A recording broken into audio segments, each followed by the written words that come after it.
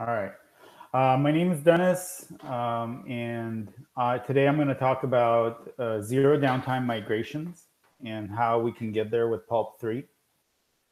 I'm going to start sharing my screen. If I get it working.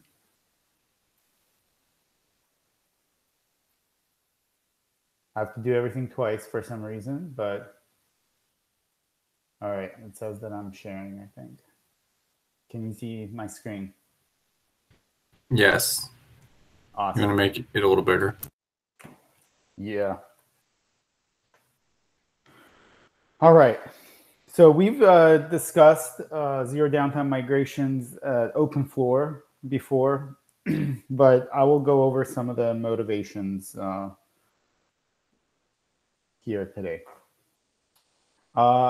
For most people, downtime is not desirable. Operators of Pulp don't want to take Pulp down in order to do upgrades because they have services, clients all over the world, in different time zones that rely on those services. And so it's hard to pick downtimes that will work for everyone. Clustered installations make the downtime even more complicated because you have to take all pieces of your cluster down, perform upgrades on all of them, and then bring them up. And this requires pretty much coordination by a human doing this. It's really complicated to add support for that in our installer. And as we work towards deploying Pulp on Kubernetes and have those deployments managed by the Pulp operator, this pretty much becomes a requirement because in those environments, there's pretty much an implied guarantee that the services remain running because whenever you take a container down, it's supposed to respawn. And so there's a need to be able to run two versions of a container, the latest one and the previous version of it also. And so right now, that's not possible with the way migrations work in Pulp. The upgrade process right now requires that users stop all the services, upgrade the code by either upgrading from PyPI, or if they're using their RPMs, they upgrade the RPMs, then run the migrations and start all the services. And when you're doing this all on one box, you can do this fairly simply. Even using our installer, you can do this. When it comes to multiple boxes, it gets more complicated. So are there any questions about the motivation and just the problems that we have with our upgrade process right now? Yeah, so I thought that the installer doesn't stop the services. It just upgrades code, runs migration, and restarts services. Or it upgrades codes, restarts services, runs migrations. And that may be what it does. But the issue, I think, is that if that is what it does, then the problem is... Well, the issue is that when migrations apply SQL schema alter statements, then the application code that is still connected to that database will begin to error. Yeah. Well, it was my question that I think Django admin doesn't allow you, if there are any connections to the database, to run migrations. I think it does. I think it doesn't, and I'm not sure. We need to check, but I experience this error a lot in my dev environment, but I think it's because I'm running pclean. And yeah, it doesn't let you drop the database. It doesn't let you drop the database. Maybe it's also my experience. Yeah. And you might be right, Tanya, but from what I've read, I think people are doing this. Well, I mean, it's an important application specifically. Yeah, it's an important part because there should be some migrations at some point being ran, right? And with the zero downtime. Okay. And I want to add to what Brian said. You said application code might start to error, and I think that's the good case. It might even run without errors, but doing the wrong thing. Right. That is a very good point, Matthias.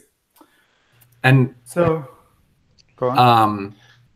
I want to call out an important difference between Pulp 2 and Pulp 3. That is a motivator, a big motivator for this kind of work. In Pulp 2, because all of the binary file serving happened via files that were on a file system, what people would do during their upgrades for Pulp 2 is they would stop their workers and their resource manager and Postgres and the REST API. Thank you. But they would leave their Apache system serving their content. And so if we look at the impact for what an upgrade experience was like in Pulp 2, the massive number of clients that were fetching data during the upgrade while it was occurring could still fetch data. And this is a very desirable property. And now, because Pulp 3 no longer uses that file system layout, you can't do that anymore, which means that unlike our previous major version software, you cannot have your clients will experience an outage in a way that they did not with Pulp 2 because of the architectural change, because our binary data is now served in a way that involves the database, in a way that involves the Gunicorn Pulp core content app. Yep. And this is an important change that motivates this need in Pulp 3 in a way that we actually didn't have the same motivations in Pulp 2. Right. I'm wondering if like any sort of caching solution users may have would be able to, or if there's an exporter, if that would, if that would solve it, address the needs of large scale sites. Yes. That's a way. Yeah. And I believe we discussed something earlier in the week about providing exporters that provide behavior that is similar to Pulp 2 symlinks. But I believe there's still motivation to make upgrades easier for the most common use case, where you're using the Pulp core content app with the database to serve your content. Agreed. One of the things that we established. If I'm adding, I don't think. Yeah. If you go back to the top of the page, you'll see that you state that it's complicated for the to stop all parts of the cluster before any of them is upgraded. I don't think that's going to be too hard for us to support. I think that would be feasible. Really not too hard. I agree. The crux of the issue isn't that I agree with you, Mike. It's not that it's complicated. It's that it creates an outage. Right. Exactly. Cool. We can update that language. I would like to go down to what does the zero downtime upgrade process look like? We've already established that in order to support zero downtime upgrades, we would require users to go from one Y release to another in order to allow plugin writers and Pulp core to have migrations that when run in a specific order can be relied on to not be disruptive to the system. And so all of this discussion is based on the assumption that the upgrade is happening from either for a bug stream a patch release, so a Z stream, or to the next Y release. And in those instances,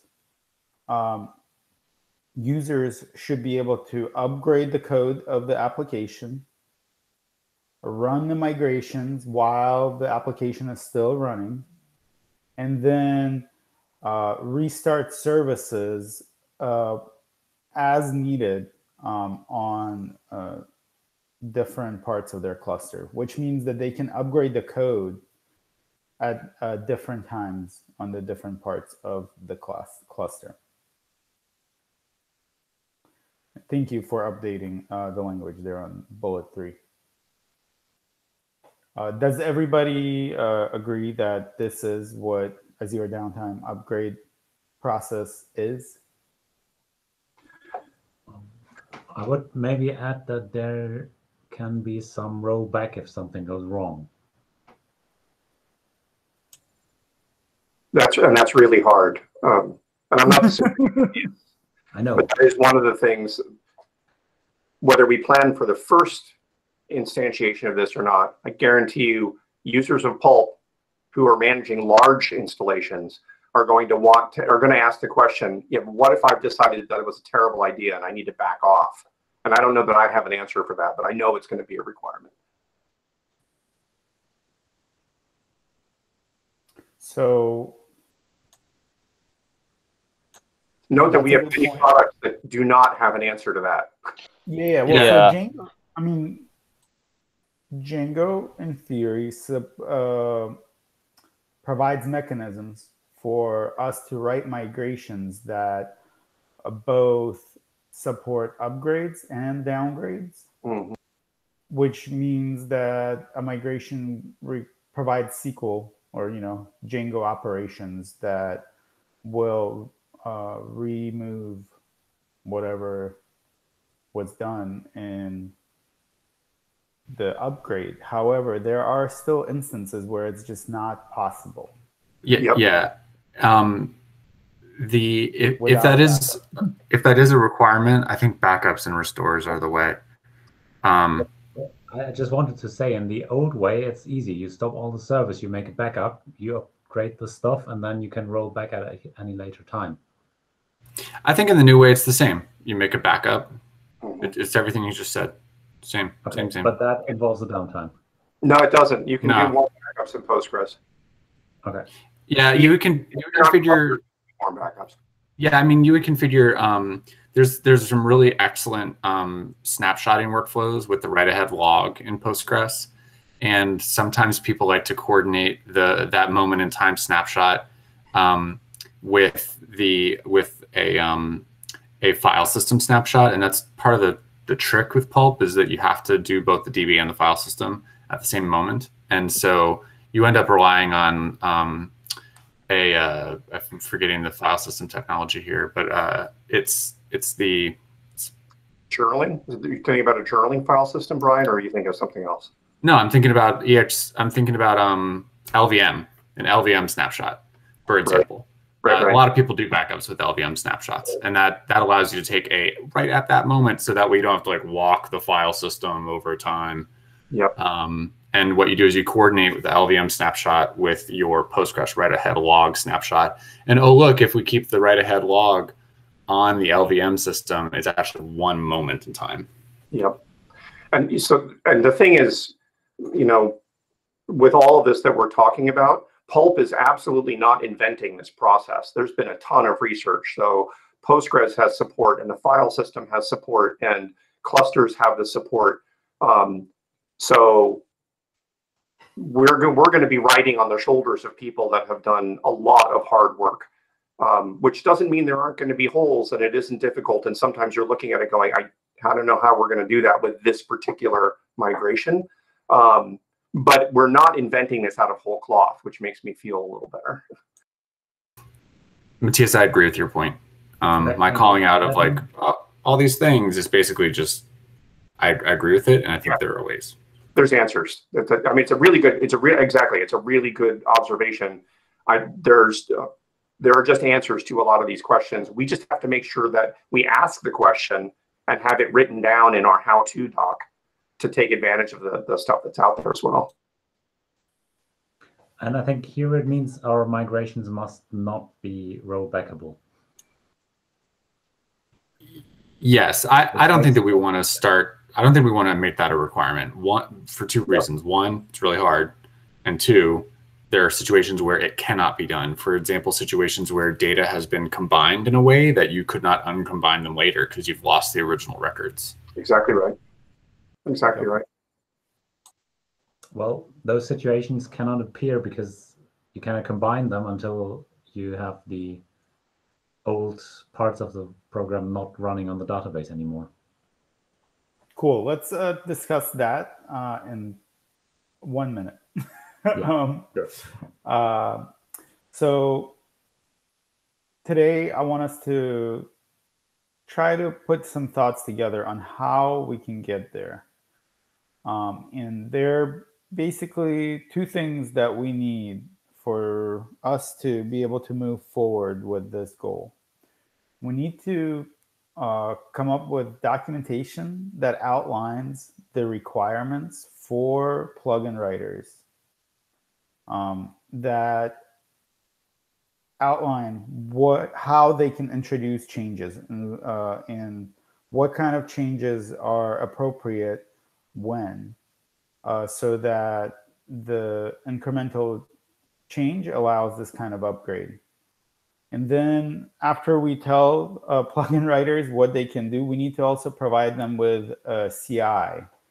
The plugin template needs to have checks in it that will check the migrations that come with code to make sure that they're compatible with the policy that we outlined in the documentation.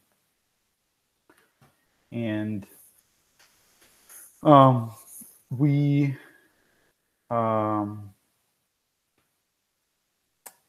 this is what I want us to discuss. And this is kind of what Matthias was going into a second ago.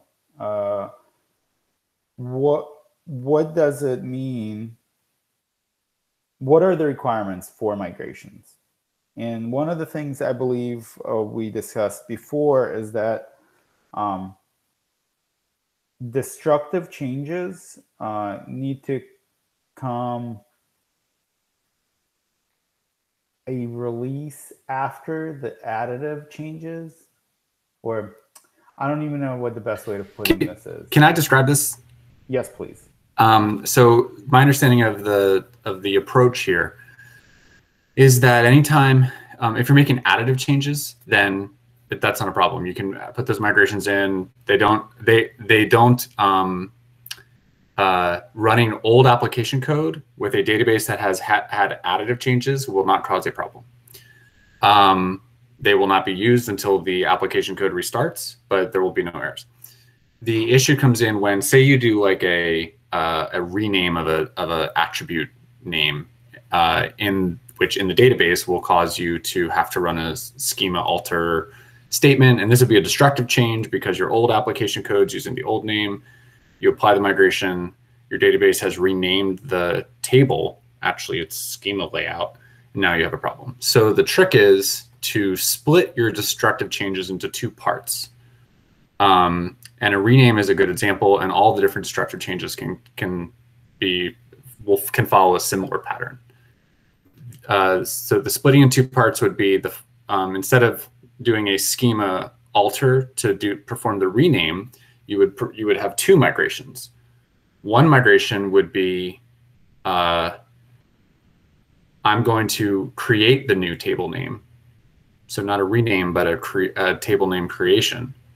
And the second part of the migration would be I'm going to delete the old table name, not the old table column name. These are columns. And so by taking something that was a single rename SQL event and splitting it into two parts, an add and then a remove, what you can do is you can deliver the additive changes as part of the migrations with the Y release, and you can deliver the delete column migration, the second half of the migration, in the Y+1 release. because by the time y+1 is here and its application code is already using the new table name and all your servers are using the new table column name, you can apply that migration freely because the old column is in total non-use. And so this is the splitting approach pattern. So Brian, I think I've got that. I want to walk through it and you guys can tell me when I go wrong. So my cluster, let's say, is at 3.y-1 right now. And there's, table A has column A1 that I want eventually to have be named column A2, right? Does that make sense so far? So all of my y-1 code is talking about column A1. We're going to upgrade the cluster to 3.y. And then we're going to run the migration. Other order. You run the migrations before you perform the rolling restart. Yes, before we perform the rolling restart. But I'm following the list that's right here under what does zero downtime upgrade process look like. All my nodes are going to upgrade the code, not restart. It's just the code. Okay, yeah. Are now upgraded, and they're all resting on disk at 3.y, but they're not actually running yet. And so the code on disk knows about A2, but the running code knows A1. We run the migration, so now we have A1 and A2. And the old code still works because the data is still there. And now we start restarting the services on the cluster. And as a node comes up, it starts using A2, but for some period of time, and that might be measured, by the way, in weeks, because we know that this is how users do things, is they upgrade and they wait for a thing to get stable on the Y release while still leaving Y-1 back there. The old code is still looking at the A1 column. The new code that is now existing is looking at A2. Eventually, all of my cluster is at 3.y, and it's all looking at the A.2 column. And so at y+1, I upgrade my code, and it can do whatever the hell it wants. But there's a migration in there that deletes A1 because no code can be running and looking at the database that knows about the A1 column at the point that the y+1 release goes out. And I feel like I could have said that more succinctly, but that's the approach that's how this works, right? That's the idea. Okay. Yes, but as you pointed it out, I think there's a reasonable amount of time where you need to sync A1 and A2. And neither the old nor the new code can do that. So there must be some third party. Maybe it's a database feature that you say, this column is always a function of that column. Oh, I agree. I see what you mean. Yeah, there's a variety of ways you could do that down at the database level. Like my off the top of the head way is when I introduce A2, at the same time, I'm going to introduce a trigger on A1 that whenever you update or insert or delete from A1, it does the equivalent operation on A2, for example. I don't know if that's the best way. There are definitely other ways to do that, but that's a good point that we'd have to, that's part of the how to do this little waltz would have to be considered. Agreed completely. Yeah, I'm trying to capture this in the bullet points under the plugin writer documentation. Yeah, we can capture as much as you can, Dennis, but I'm sure we'll need to massage the information, and I will volunteer for trying to write this up if necessary, as we get to that point. Yeah. So what other considerations need to be made? So the migration, the class of migration that concerns me, and I know there's got to be an answer out there because other people have done this, is the kind of migration that we did, for example, when we were trying to get the import-export stuff for Pulp RPM, and we had to change the ordinality of some data entities. They had allowed duplicates, and they couldn't allow duplicates. because that was both a schema change, a very complicated data migration change, and it also changed the code, where the code had been willing to deal with, I might get multiple answers back, and it had to change to, I'm only going to get one answer back. And I don't know exactly how we're going to do those kinds of changes, but I'm sure that there's been research out there on them, because that's not an atypical kind of problem. I think this is a bit of a hand-wavy answer. That's a legitimate problem, though, for sure. And I believe in those situations, you may need to not ship your migration right away. In fact, you might need to ship application code that gets rolled out prior to any database changes occurring, which would kind of split it over 3 releases. Perhaps that happens in a Z-Stream release, where the Z-Stream provides the final Z-Stream prior to the new Y.0, which ships the migration. The Y.0 would allow you to deliver new application code. And perhaps you need to have that new application code prior to anything changing in the DB. So basically, you spread it out over more time. And I think that there's an onus on either PulpCon or the plugin writer, wherever the change, that class of change has to be made, that to maintain zero downtime for a while, your code needs to know that sometimes, if you ask the question, sometimes you're going to get one answer, sometimes you're going to get 2. It puts a bigger onus on the code writer, which I'm okay with, because this isn't a common thing. It's going to happen. But this is not the 90% case. It's probably not even the 20% case. But it is something we need to think about, how to give instruction to people on how to address it in a way that lets the system continue executing while we're walking through all these complicated steps. Anyway, if you look into folks like, there's some interesting talks from the build and deployment folks at, for instance, like Facebook, for example, and it's basically the stuff you're talking about.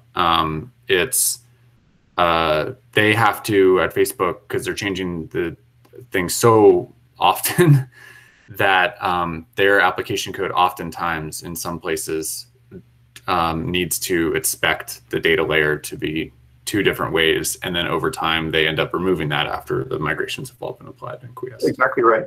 Exactly. Like I don't have any of these resources to hand, but I have skimmed a bunch of things over the years, partially to get my own head out of the idea that no, you just have to turn things off and on again to make everything work. As we come up with things like this, do we have a spot where we can drop the papers that we're finding that talk about how to do this complicated stuff? We actually have a ticket that's already opened. Yeah, it's 7120. Yes, thank you, Brian. And can we? I'll put it down here in the resources. Yeah, that'd be great. If you can't tell, my big push here is not to naysay this even a little bit, but simply to make sure that we don't reinvent wheels, because some of these wheels are really difficult and some really bright people have done brilliant work on it. I'd rather take advantage of them than learn everybody else's mistakes on our own. That's my favorite part of open source. Is that you get to stand on the shoulders of giants. Exactly. I have another question. Yeah. Is there a plan in action how we identify changes that are critical with respect to migrations? My understanding is that we just ask Django, like, are there migrations? Or did I not understand the question correctly? My take on it, not that it's to me, is that we need to have the CI regex inspect the migrations that are produced at pre-merge time, and there are specific statements that we can look for. There's a very limited number of statements that will cause application failures, and one of the resources down at line 39 outlines that person's analysis of regexes which we could use in our CI to identify, oh, look, on this PR, this is a downtime migration. We cannot merge this PR. And then what happens is when people split it into the two parts, like we were talking about earlier, these regexes won't find those destructive statements because they won't be there anymore. Can we start running those like right now, not as fatal errors, but just as like infos out of CI? Just even with no other work done, just as part of CI, as part of Travis, say, hey, I'm looking at your migrations. Come the revolution, this kind of thing is going to be a problem, just so we can get used to looking for those kind of things. I mean, we definitely can, and I'm not on the CI team, but one of the challenges is that if the CI passes green, people tend not to look at the log. That's right. That's fair. That's fair. But I think no way to turn it yellow for this reason. We could. I mean, I'm just interested in gathering data as we move forward. That's the problem. Yeah, but if there's some way, like perhaps we have it post a comment back on the PR. Perhaps this is a GitHub action that just runs regexes outside of Travis. I mean, like, I should not be naysaying it because that's not how I feel about it. I think that would be a great idea. Yeah, and we cannot move forward without CI for this. And so CI definitely goes hand in hand. Sure. I was just thinking we could start doing these inspections without any actual impact on our process or hitting any of our deadlines, so we can start seeing training ourselves to look and go, oh yeah, that was kind of a dangerous thing to do, just so we get our heads in that mindset, as it were, before we actually start taking the concrete steps for changing our development process. Well, so that leads me to another question. Do we want to set a goal for when we want to start supporting such upgrades? My take on it is, and I'm super into it, is that we should try a fake it till we make it strategy. And what that is that we wouldn't change the installer at all, although we might correct that thing that we talked about earlier. But we wouldn't actually make this claim for users. We wouldn't actually have the installer perform roll and restart, all the stuff that it would need to do to actually make it real so that users can benefit. But what we would try to do is write our application code and our migrations as if we were, and see how it goes. If it's an absolutely intolerable process, then maybe we don't do it.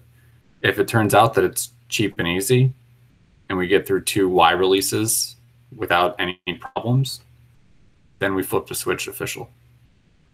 Cool. That sounds like what Grant was saying would be really good to do, and add the CI checks soon so that we can actually start seeing some information about this. So I have a question, and let me know if it's too much deep into the detail. So you said that when we split migrations into 2 parts, the second will be delivered with the Z release? No. I think it's with the following Y release. Sorry, with the following, yes, so we can upgrade properly. Okay, so with the next Y release, how do you think we can track that?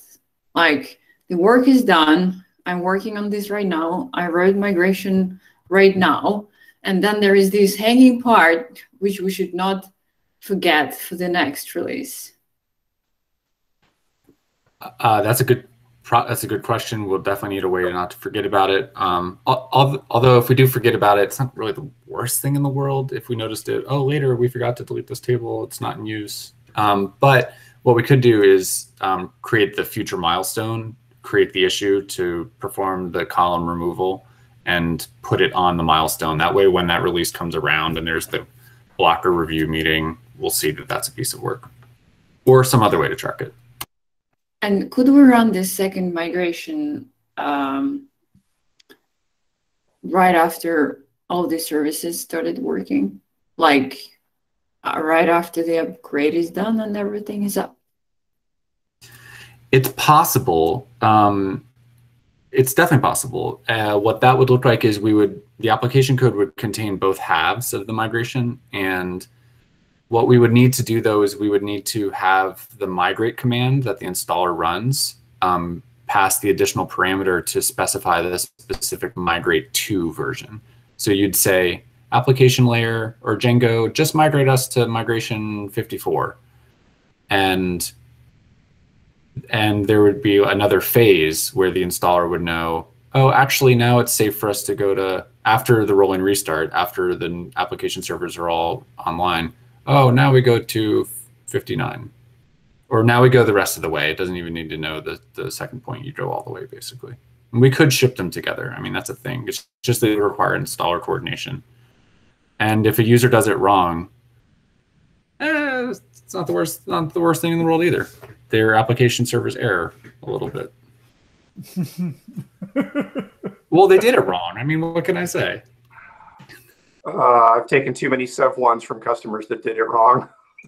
So that's the safety, that's the risk, that's the reward. So the thing that's in my head for this, as we think about what we want to do, is the world that everybody is moving into is not, I'm an administrator, and even if my Pulp cluster isn't my 6 machines that I SSH into all the time. It's a giant mass of pods in OpenShift somewhere that are coming and going, and that I can spin up and spin down.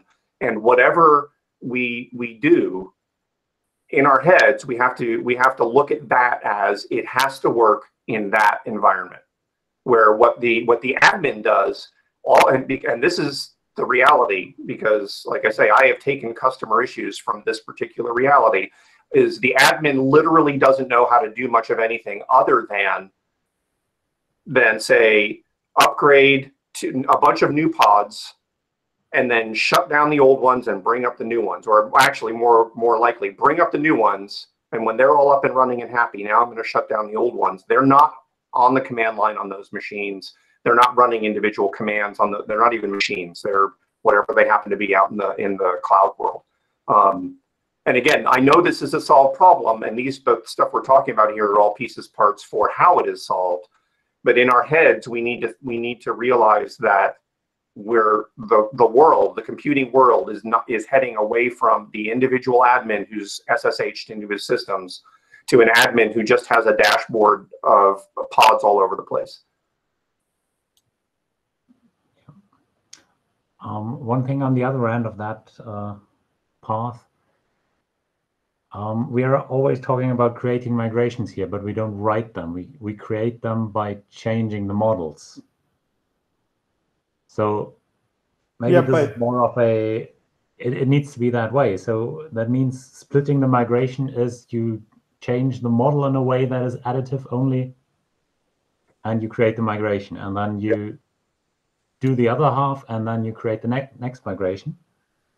And that's because the other option is manually writing migrations, which we will probably have to do at some point for some crazy issue, but we definitely want to avoid it. I agree with you that it's having just done a really, really complicated one recently. Yes, we definitely want to avoid it. Although I will say that the Django tooling for doing that is so much better than writing, raw SQL and the previous ways I've done it. So it's not nearly as painful as it could be. There's a lot of support there for it, but we definitely want to avoid it. But yeah, it's in the example we used before, Matthias, you'd have model that knows about A1, field A1, and then for a while you'd have model that knows about A1 and A2, and then the next release, its model only knows about A2. And whether the code uses one or the other is a different story. Yeah, that's right. The code will have to, if I'm responsible for that model, there might be, depending on the kind of migration, there might be a time where my code has to say, if A1 in model, then I'm going to do one thing, and otherwise. So that's where I was talking about there will be migrations where, as code authors, you are responsible for knowing you might be straddling multiple worlds.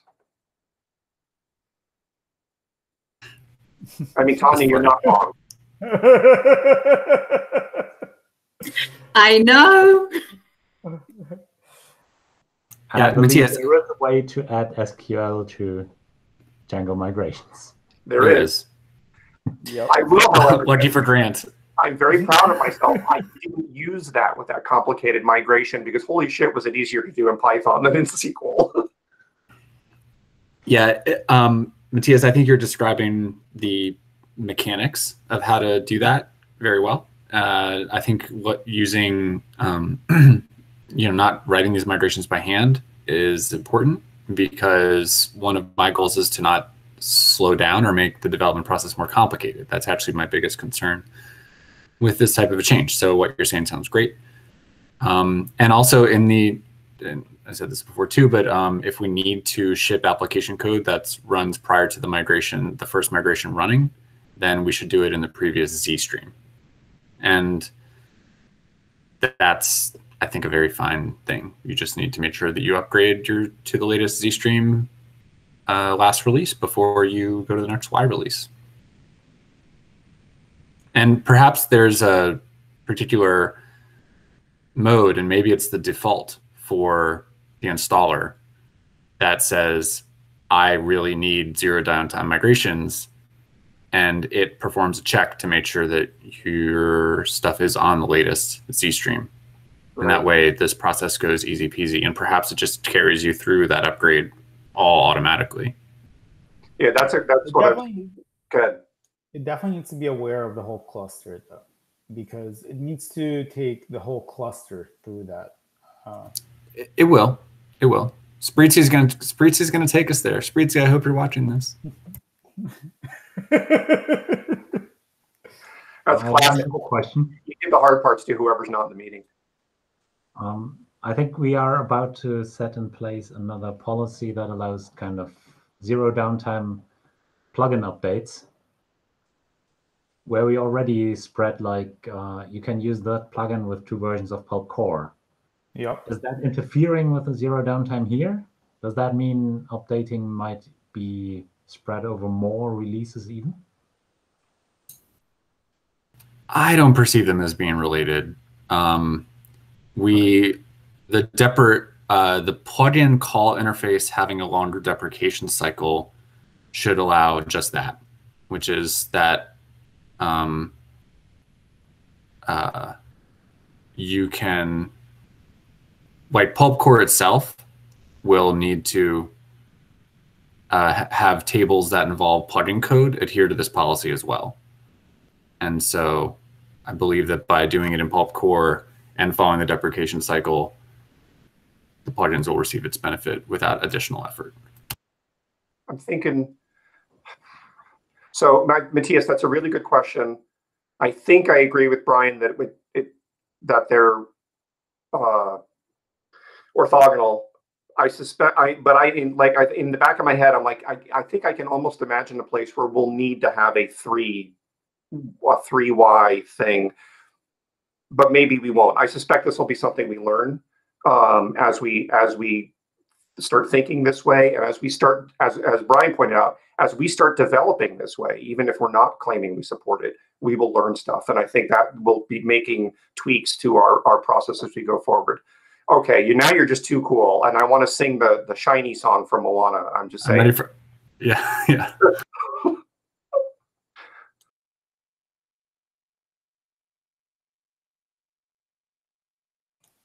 Awesome. Go ahead, Tanya. I just wanted to, I understand the potential need for the upgrading to the latest Z stream for every upgrade, but I think it might be perceived as very undesirable for users. Yeah, I agree. I agree with that. And while that's structurally an option to deliver application code ahead of the migration, I would like to, as we explore going down this road, in this fake it till we make it strategy, not adopt that. Let's not make that a requirement right from the start, because that's an absolute, that's the, I ran out of options, we have to do it this way, but we shouldn't start there. And let's be clear, for where we had been over the last 6 months in Pulp, these kinds of migrations were not infrequently, they existed. We were making changes at that level. Most of the fixes that happen in Y releases, one, don't require model changes. So they're trivial, right? You upgrade the code, and then you do a rolling restart, and everything works. And of the ones that are going to require model changes going forwards, they are going to be additive. They're going to be, we're adding new features, we're adding new plugins, and they are also not a problem. You just upgrade the code, you do the migration, you restart whenever you want to, and the ones that have restarted have new stuff, and the ones that haven't restarted don't. So it's not like this is a 75% of the time when we're fixing problems, we have to be very careful about this. But we do need to start thinking in this way, but this isn't the main path of the kinds of things that happen in applications that are where we are in Pulp 3's lifecycle right now. At least that's my impression. Yep, I agree. So we're at our time. Yeah. I want to talk about next steps, but I was waiting to see if this came up, but it didn't. So there's this issue that people talk about with zero downtime migrations where there's a table lock. So the way that the issue is that a table lock during the migration causes the migration application, the applying of it, to practically take minutes to hours. This is on extremely large databases. I don't think this is necessarily a problem that we're going to experience, but one of the resources in this link is this project called Django PG0 downtime migrations. I don't think we should rush out and use this project, but its purpose in the world is to address this problem. And the problem is that you want to be smarter about applying the migrations to avoid database transactional situations that are unbearably long, which would cause your application code to have an error, even though the change you're making isn't really even affecting your application code. And so what it does is it batches your SQL calls and turns your table locks into row locks, which affect a smaller portion, which reduce the amount of time those locks are applied, which allows the database to chunk through your long ass table in pieces. So just to call it out, that's a thing. There's an answer. There you go. Yeah, but there's an answer. So, I mean, if you think about, for example, like the container plugin, where it has repos with hundreds of thousands of files in them, right? We're going to hit big tables, and that may become useful, I think, Brian, faster than we think it's gonna. No, we're just gonna get the data model right from the beginning and go. That's right. That's right. We're never, no changes to data model. We got it. Perfect. If you don't like it, it's your fault. I'm just kidding. Thank you for sharing that, Brian. And thank you all of you for the great discussion. This was awesome. I'm gonna stop recording now. Hey, Dennis, is there a next steps part of this chat? Yeah, we have that ticket. And I think we should update it. I think it contains most of this information already. But I think we should repurpose that ticket to make it into the fake it till we make it approach, where we will add CI to kind of give us more information about what our migrations are doing, and go with it from that. I really do think that the first thing we have to do is add CI that looks for these things. Yeah. Do we want to not promote, but kind of share our intentions on the mailing list? Because at some point when we decide to switch to it, I guess we would need to have some kind of, if this plugin supports zero downtime migration or if this does not. So plugin writers will be aware of it, that it's kind of coming, or at least there are plans. Yeah, I think we want to publicize this partially for that, Tanya, but partially because there's a lot of bright people, as you know, we've had input from this week, who might look at a first, hey, we're working towards zero downtime, and go, oh shit, I did that full time for 6 months, and can I help, kind of thing. So I'd really like to publicize this early, that we're working towards it, not any promises for schedule, but just we recognize that this is a need and we've got ideas, kind of thing. So we can get the Pulp dev, like not Pulp list, but Pulp dev for plugin writers mostly. Yeah, I agree completely with that. That sounds great. Huge +1. I'm seeing action items at line 44 and 45. Yep. So now an email to Pulp Dev. Is that what we're thinking we want to do it? Yeah, yeah, I think that's a good point. Yep. Yeah, because users will just be like, yay. Well, users will be like, oh, so I can have it Tuesday, and we don't want that. Yeah.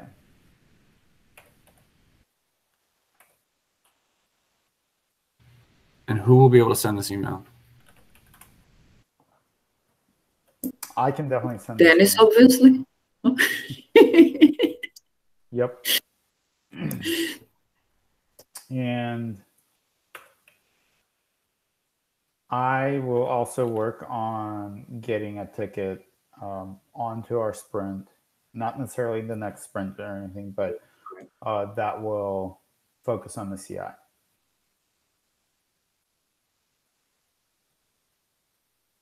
Does that sound good? Awesome. All right. Now I'm going to stop the recording. Now that it's all on record. Let's see how I do that.